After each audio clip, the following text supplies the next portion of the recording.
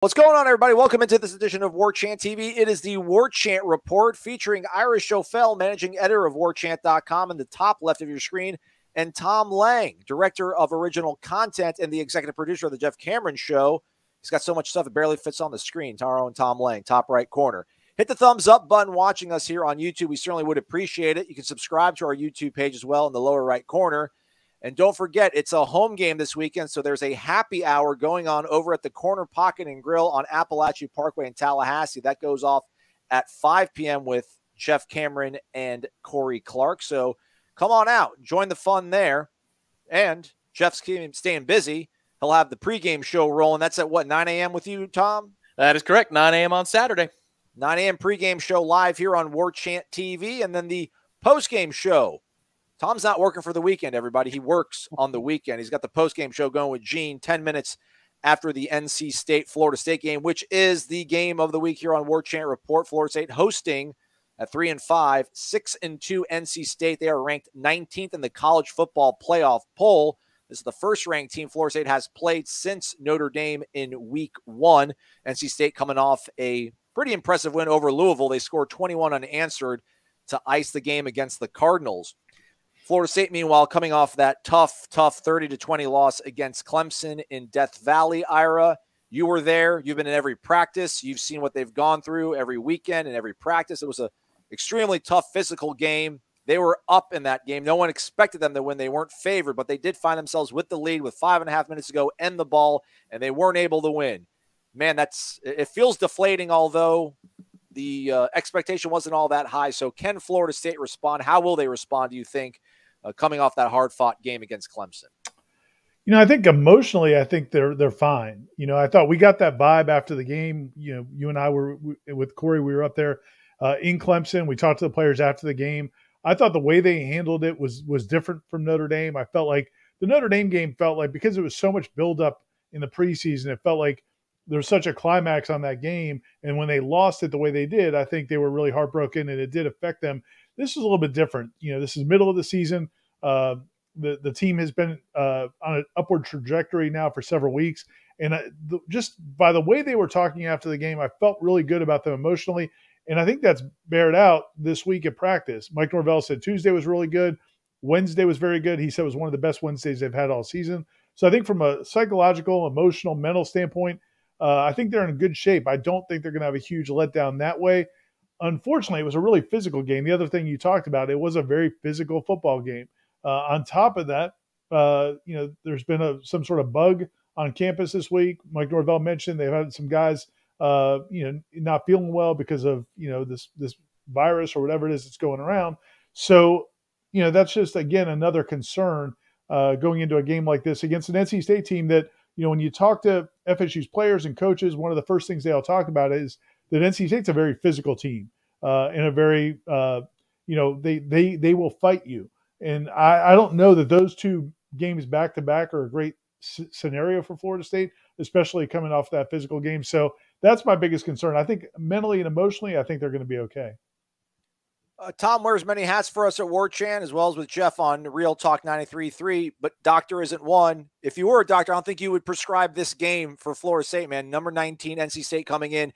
Just how important is this game, Tom, for Florida State to get back on the track, get some of that momentum, get back on the right trajectory, and this entire month of November? I mean, the next 4 games set up to be quite daunting when it comes to ACC standards, it seems. Yeah, I think we've gone back and forth on this quartet of games, guys, for the last month or so, where we were like, most of them are unwinnable. Then there was a period of time about 2 weeks ago where you think, well, looks like everything is falling into place for Florida State. And now again, maybe this week with the news of the bug going around the team, and then obviously how physical that game was against Clemson, we're back to a place where we're thinking, I don't know, this could be a really tough month of November. This game's really important, though, because the number one word Mike Norvell likes to use around the program is respond. And you want to be able to see a clear line of delineation. Ira, you asked about it during the press conference on Monday. How do you get them to respond better? How does morale stay high after a deflating loss in a way that it didn't after the Notre Dame game in week 1? To me, this game is critical to show at least that much. Of course, you want to win it, but you're a home underdog for a reason. NC State is deeper, and NC State certainly is really physical. We'll get into that a little bit more when we preview NC State in depth. And then, you know, for this month, man, you've got 2 rivalry games in the span of 14 days, plus a road trip up to a beleaguered BC program.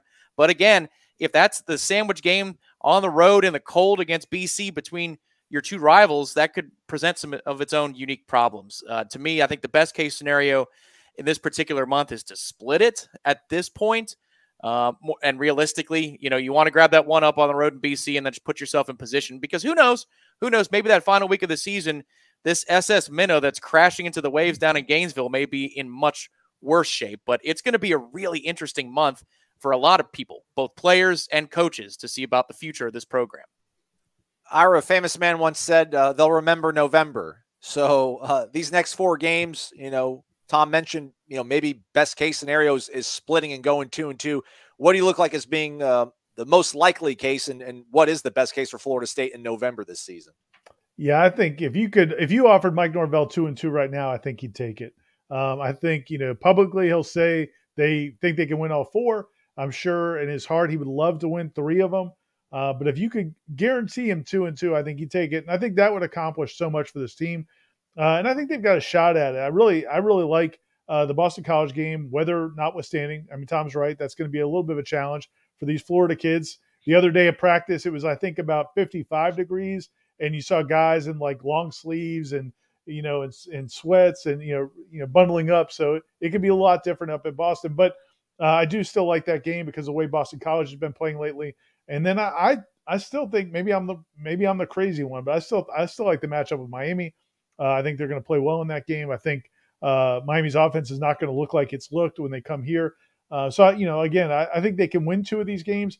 If you only win 1, I don't think it's the end of the world. But man, it just hurts from a perception standpoint, because you started building back some of that goodwill, and if you end the season with 4 losses in your last 5 games, it's going to kind of erase a lot of that. Florida State, again, not getting really an easy bounce back opportunity on Saturday when they're going to take on NC State. NC State's got some real legitimate players on a lot of important spots on the football field, especially on the offense. We'll break that down, as well as the defense of the Wolfpack, next here on the Warchant Report. Live in living color and totally free, subscribe to Warchant TV on YouTube, the digital home of Warchant.com. From the practice field to pregame and the phone calls afterwards, Warchant's YouTube channel is home to live programming like Seminole Headlines, Wake Up Warchant, The Jeff Cameron Show, as well as Trench Talk, a live Q&A with Noles offensive lineman Devontae Love-Taylor. Just search Warchant on YouTube and click or tap the subscribe button. That's it. It's totally free. Warchant TV on YouTube. Just another reason we're the ultimate Seminole sports source. Welcome back to the Warchant Report, everybody. I'm Aslan Hajivandi, joined by Ira Schoffel and Tom Lang. We're all with Warchant.com, your ultimate Seminole sports source. Hit that thumbs up button. We certainly would appreciate it almost as much if you would just go ahead and subscribe to our YouTube page. You can get everything you need. Hit that subscribe button in the bottom right of the video, and then click on the bell. That will notify you when new videos and live shows are available, and we've got a whole bunch of them. The Jeff Cameron Show goes Monday, Wednesday, Thursday, Friday, live on Warchant TV, as well as 93.3 FM Real Talk. We got Wake Up Warchant with Corey Clark and myself Monday through Friday. Seminole Headlines carries the day on Tuesday. And we got Trench Talk Mondays, a Sunday Smash with Ira and Jeff. That goes on Sundays. And again, we got a happy hour dropping on Friday, 5 p.m. with Jeff and Corey. Back to this ball game, everybody. Number 19, NC State comes to Tallahassee, taking on 3-5 Florida State. NC State on a pretty good trajectory this season. They slipped up early against Mississippi State on the road, but got things right, beat Clemson in overtime. Devin Leary, 4 touchdowns in that victory. But they lost to Miami. Miami game, that did not work out, I'm sure, the way they wanted to. Some late penalties, some game management problems kind of reared their ugly head, but they were able to bounce back, show response in beating Louisville at home this past week, 28-13. So when we look at this NC State team, I think, my mind honestly goes to the offense kind of right from the jump. So, Tom, when you do look at that Wolfpack offense, what is it that they're able to do so well?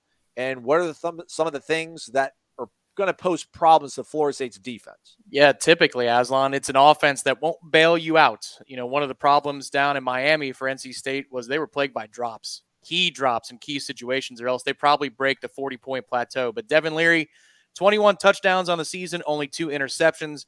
He's completing passes at just under 67%.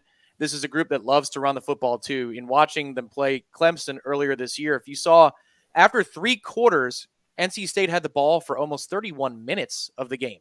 Clemson just didn't have the ball. NC State was content to run it right at Clemson's defense over and over and over again. And that's what, when Ira was alluding to the physical test of this week, NC State will not bail you out. They will just run it at you over and over again. They're content with 3 and 4 yards at a clip. They can obviously go for more. Bam Knight is only a sophomore, technically speaking, but it feels like he's been there forever. Amika Mezzi's been catching passes in NC State since 2017. Thayer Thomas is a really, really nice weapon over the middle, and he's also got a 70-plus yard touchdown reception this year. In fact, between Mezzi and Thomas, almost 80 catches between those two. The next closest receiver on the team has 23, so those are your 2 principal targets at receiver. And then Devin Leary, the quarterback, is, he's obviously somebody who, if you look at that touchdown-interception ratio, he doesn't put the ball in danger very often. A lot of high-percentage passes outside of the numbers. They'll take their shots down the field once they've set you up, and they love to isolate linebackers in the RPO game. So for a Florida State team that might be a little bit bumped and bruised after a matchup against Clemson, that defense has to be ready to go because NC State is physical. As Ira said, they like to fight you, and the tape shows it, and so do the numbers. North Carolina State grading out at 81 right now on offense. Florida State's defense grading out at 82. Florida State's offense, meanwhile, Ira, found some identity, found some rhythm, found some tempo, found some success, obviously, with Jordan Travis over that 4-week span, one of them being a bye week. But obviously they grew up against Syracuse, built on it against North Carolina State, took care of UMass. And I think we can, I don't know, maybe agree that they took a step laterally at best, maybe against Clemson. Of their 10 final drives, none were more than 30 yards. But again, a lot of that credit goes to Clemson's defense. Will Florida State's offense have similar problems lining up against this North Carolina State defense? How do you sort of size up the Noles offense with Kenny Dillingham going up against Tony Gibson in this Wolfpack defense? Yeah, I don't think NC State's defense is dominant from play to play. Where they're really good, I think where they've made their bones is situationally. They're great in third down defense. They're great in red zone defense. You look at this last game against Louisville, Tom mentioned earlier that NC State, when you look at the scoreboard, it looks like they won handily by a couple touchdowns. Louisville had over 415 yards of offense. I mean, they ran the ball. They ran for over 200 yards. They passed for over 200 yards. But situationally, they just couldn't get it done. They were set to settle for field goals. They went for it on 4th down and got stuffed. They would control the ball, but then they could not get it in the end zone. But that's been the story for NC State for most of the season, other than that Miami game and maybe the Mississippi State game. Mississippi State had some success against them as well. But that's really been their MO. So I think Florida State's going to be able to move the ball against them. It's not like, Clemson had 5 stars after 5 stars after 5 stars in that front 7.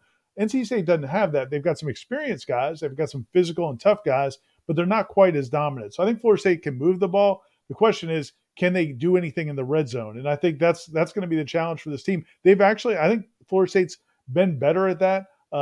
As far as Florida State's offense goes, I don't expect it to be a big number in this game, but I think they're going to play better than they did against Clemson. The challenge is going to be in that red zone. If Cam McDonald's not healthy, he got banged up in the last game. That costs you one big red zone target. And then, maybe you can break some long runs that, go the distance. So you don't have to settle for trying to punch it in inside the 10 or 15-yard line. It's going to be tough sledding, though. I'm not going to tell you that Florida State's going to go out and put up 30 points against that defense. I think Miami's just about the only team that's really done it, and they did it mostly through the air. And I don't know that Florida State's going to be capable of doing it through the air. So it's going to be a physical game. I think Florida State's best bet on offense is that the defense plays really well, maybe gets a turnover too, which, as Tom said, they're not easy to come by against NC State, but maybe at least get some good field position to help out that offense. Because I do think they'll move the ball, but it's going to be a tough afternoon for sure. Florida State's offense right now grading out at 69, according to Pro Football Focus. North Carolina State's defense, 89 on the grading scale. And North Carolina State also has Corey Durden, former Florida State Seminole, on their starting front 4 there. Or maybe they're starting front 3, right, Tom? I think they run a weird 3-3-5 stack, Tony Gibson.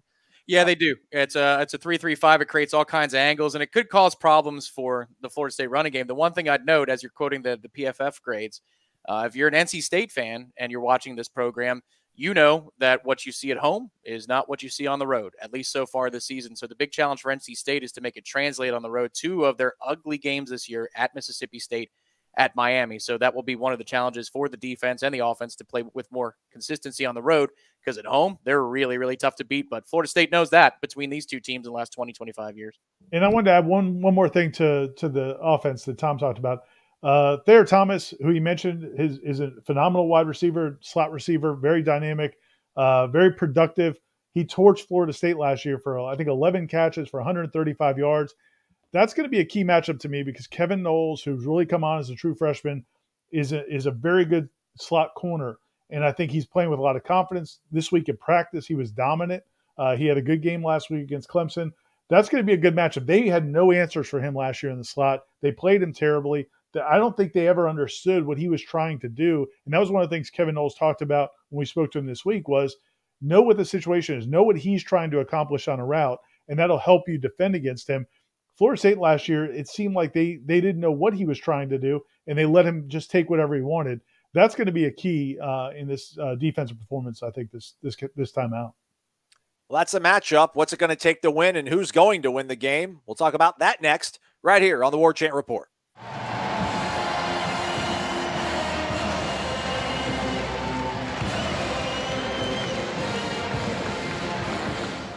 Don't forget, live happy hour over at the Corner Pocket at 5 p.m. with Jeff Cameron and Corey Clark. And then a pregame show at 9 a.m. with Jeff and Tom. And then the postgame show obviously goes down 10, 15 minutes after what we hope will be a victory with Gene Williams and Tom Lang. So wait, just to clarify, so people can go and meet the Corey Clark in person? Is that what you're telling me? Touch him, shake his hand. Yes, Tom's there. Wow. Tom's seen it happen, right? How much security do we have in place? Oh, yeah, it's just me, and I'm having a beverage. You can walk right up. I don't care. Don't forget to hit that like button and subscribe to our YouTube page. Forgot to shout out our guy, Michael Langston. He does his recruiting chats monthly during football season right here live on YouTube. We'll probably have one this coming week as the Miami game looms and lots of visitors coming on campus. So, again, hit that thumbs up, subscribe to the page. It's certainly worth your time if you're a big-time Florida State fan, which you are. They're 3-5, and you're still here. We appreciate you more than you could ever know. Let's get back to the game then. NC State, again, that's going to be a 4 p.m. kickoff on ACC Network. They are ranked 19th in the nation. I'll begin with you then, Ira. As we look at this game, you've heard the matchups. Tom and you yourself have laid out everything for us. What would be a key to the victory for Florida State? Florida State hopes to pull off the upset. I mean, they are underdogs at home. NC State is ranked. What will be a key to victory for Florida State if they hope to pull off an upset against NC State on Saturday? I really do think it's going to come down to the defensive line for really the whole game, because I think Florida State's going to have to win this game on defense. I don't think Florida State's offense is going to be able to put up a ton of points against that defense. I think the defense is going to have to step up and really make this a slugfest, a low-scoring game, and maybe create some opportunities for the offense. I like the way Jermaine Johnson and Keir Thomas, and I mean, they're playing their best ball right now. Fabian Lovett, that group is playing really well. I think they came out of that game in good shape physically against Clemson, whereas I think the other side of the ball, it took its toll. I think Florida State's defensive front is really coming into its own, and I think they want this opportunity. I think they want to take over a game. Having said that, NC State's got a salty offensive line. I think that might be how Adam Fuller or someone else described them. They're a physical bunch up front. They want to run the football. They've got physical backs. So it's going to be a great test. But I really think Florida State's defensive line, this is their chance to really step up and have a huge game. And if they do that, I think you give Florida State, it helps everybody on the defense. Obviously, it helps the secondary. It helps the linebackers. But it also helps out the offense if they can get NC State's offense off the field. Tom, will the defense be the key to victory? Will they carry the day, or is it someone on the offensive side of the ball? I'll start with the third phase and say catch the ball in the punt game, as long as it's not inside the 10-yard line. As long as it's not inside the 10-yard line. Let's do that. I think, the defensive line's got a real chance to eat this weekend. I think Ira makes great points there, in addition to the fact that NC State lost one of its guards for the season. It's a banged-up bunt. They also lost a nose guard on the defensive line earlier this season. So NC State is dealing with some bumps and bruises at multiple positions. That's why I think Nole fans felt a little bit more bullish about FSU's chances a couple of weeks ago.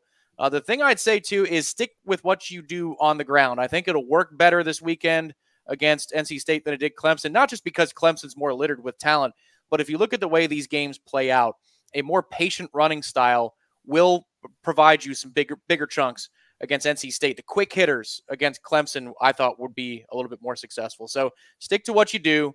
Don't do anything crazy with turnovers, and make sure that you field a punt, please. Because if you do, you'll find a lot more hidden yards, I promise you. How about honorable mention, gentlemen, to maybe keeping your quarterback upright and safe, that being Jordan Travis. Yep. Obviously, with the news on Wednesday that Chubba Purdy has entered the transfer portal, they will be without his services, Ira. So, I mean, we've talked about it. I guess just, if you want to revisit any thoughts in terms of maybe the surprise at that news and what it could possibly mean to Florida State here in the immediate future. Yeah, the biggest thing is I really think it's just in terms of if something bad happens, it's just you lose a little bit of a buffer in case you have any, rash of injuries going down the stretch. But I don't think unless, Jordan Travis goes down and Mackenzie Milton goes down, that's the only way I think you were going to see Chubba Purdy. I think Mackenzie was the number 2 quarterback, even though Chubba's the one that went in the UMass game. So I don't think it's a huge impact in terms of you can't win these games without him. But it does remove your emergency buffer. If anything happens to those top 2 guys, now you got to go to Tate Rodemaker, who hasn't played in the game since last year, and then you don't have any other scholarship quarterbacks after that. Tom, when 2 guys come in the same class, that being Tate Rodemaker and Chubba Purdy, usually one of those guys ends up leaving. So I don't know how surprised you were, but what was your reaction from Wednesday's news of Chubba's transfer, and how do you think that could impact Florida State here in these next 4 games? Yeah, I was surprised because you got 1 month left in the season. And if you look at Jordan Travis and Mackenzie Milton's recent history, I mean, you're a couple of plays away from getting some serious time and some serious run.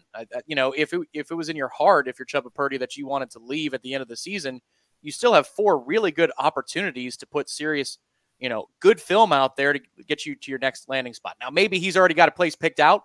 Maybe that's why you decided now was the time. I can only speculate on that. But for me, I think what you're looking at is potentially some serious fallout for this quarterback room for the next year, because this now opens the opportunity. I saw Michael Langston report on Wednesday that he thinks that Florida State definitely is going to dip into the transfer portal for a second quarterback this cycle. Not another high school recruit, but into the transfer portal. So if you bring in somebody established, that automatically creates friction, I would think, for Jordan Travis and the transfer in the spring, and A.J. Duffy, as long as he signs as he intends to do so early in December, he's the next guy up after that in the long term. So I think you could be looking at the beginning of something significant before we get to next fall camp. We'll see how it all shakes out. As for the next month, though, I really, again, if you're Chubba, opportunities may have been knocking in these next few games. We'll see if that was an opportunity lost and Tate Rodemaker comes in, or if Jordan stays healthy and upright, Aslan, as you said, for the rest of the season. Because if he does, obviously Jordan Travis gives the Noles the best chance to win the next 4 games. I do, just to follow up on that, I do think that that's probably the balance that these guys have, because you're seeing it around the country now. Another guy, the same day that Chubba went in the portal, another quarterback went in the portal. And I think one of the guys that had been at LSU. So it's just, I think there's the balance between, yeah, you might get a chance to play in that last month, or you can take this time to figure out where you're going to go so you can be at your new school by the turn of the semester. There's a lot of things that have to happen in terms of paperwork, classwork, and all that stuff to get into a new school so you can participate in spring. We know how important that is. So I think that's the balance, is they're trying to figure out where they're going to go over that last month or so. College football, 21st century. It's fun. It's exciting times. All right, then, let's turn our attention back to Saturday. Again, 4 p.m. kickoff on ACC Network. Number 19, NC State, coming to Tallahassee to take on 3-5 Florida State. 5 wins might get you to bowl eligibility in this day and age. 3 definitely cinches it up. Man, this NC State game, you kind of need to hold serve at home, it feels like, Ira, to keep this thing rolling if you do want those precious 15 more practices or 12 more practices you get when bowl prep rolls around. So Saturday, your game prediction, how do you see it rolling out with a score prediction for us? Yeah, this is weird, man. Usually I really take a very, I think I take, kind of a factual-based approach. I don't usually go too much on just emotions or hunches. I don't know. For some reason, I have a hunch that they're going to play well Saturday. As I said before, I think the emotions are good. I think psychologically, I think they're in a good place.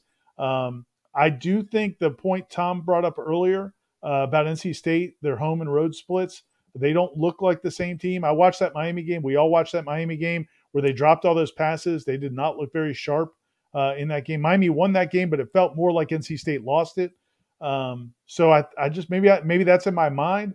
I think Florida State's going to somehow pull it off. Even though I don't think they're in the best place physically, I do think they're going to pull it off. I got Florida State winning this game 20-14.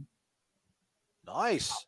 We'll take that. Any win is a win that we like around these parts. Tom, how about you? How do you see this one shaking out? I'd be thrilled if they hold NC State to 14 points. That would be a statement day for the defense to respond from the physical test against Clemson, the things that we were talking about in segments 1 and 2. I don't know here. I think sometimes it's a cliche to say how the first quarter goes is how the game is going to go. Just look at Florida State going up to Chapel Hill, being down 10-0, and then running off 35-7 and running away with that game. I'm going to be watching the first quarter very, very closely to see how physically engaged the Noles are. It's not because of a lack of will. It's just, with what's gone on with the bug for this week with this team, we'll see how ready to go they are.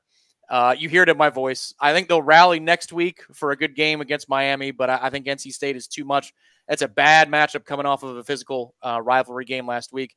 NC State wins the game 27-17.